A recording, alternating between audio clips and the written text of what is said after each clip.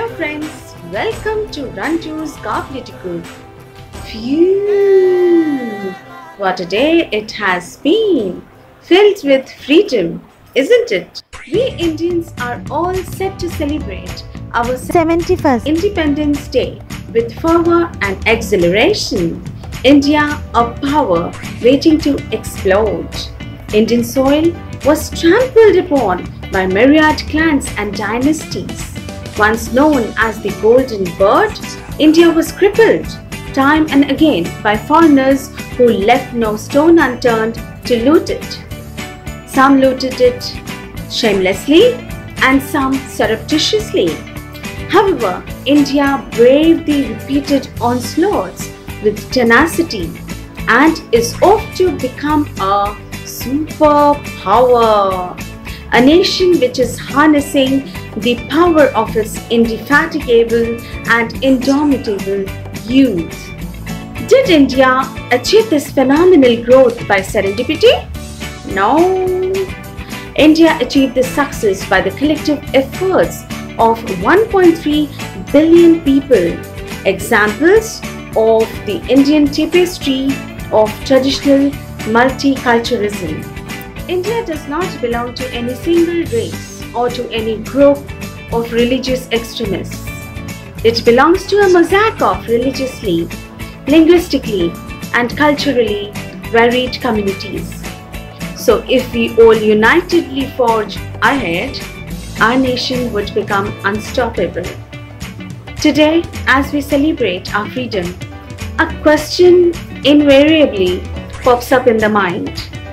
Are we free from thoughts that breed negativity? Thoughts that judge people? Disparage them? Recently, we have seen an influx of vitriolic and incendiary messages, online posts, trolls that resort to body shaming and bullying people. A standard is set by the society to look a certain way.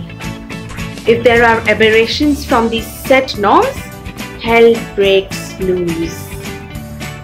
Can't we spread a message designed to challenge these social prejudices related to physical beauty in society by emphasizing the importance of inner beauty? We may be short, we may be stout, but the rules laid down by the country we never flout. We may be tall and have zits on faces, but we always salvage pals who are stuck in life's mazes. We may be lanky, we may be plump, but there is hardly any friend we have ever dumped. So what if the dark circles are crying for attention? Let's stop this body shaming. The call of providence so mentions. What goes around comes around, that's the law of karma. Showing compassion and love is the call of dharma. This is a message for all the lovely men we have in our homes, in the neighborhoods, our friends, our colleagues.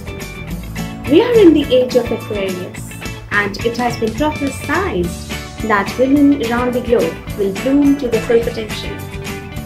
They will take center stage. They will be the catalysts responsible for our economy to burgeon. In many seminars and trainings that I conduct, many participants come up to me and ask me a question that how should we support our wives? My answer to them would be, if she's working and has a deadline to meet, oh man, it won't hurt you to leave the door. If she chooses to be at home and makes your home a heaven, oh man, once in a while pack her off to a vacation and see her face glow.